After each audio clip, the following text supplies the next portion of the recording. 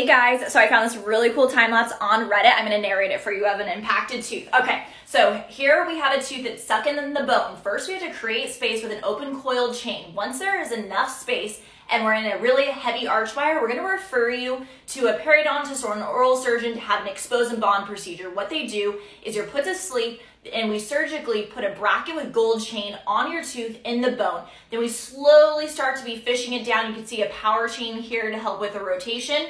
We have a super heavy wire and then you have a super light wire that's helping with the derotation of that tooth.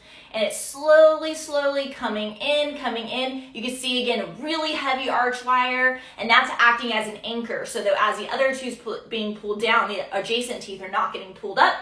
You can see super straight teeth. Wow, what a difference.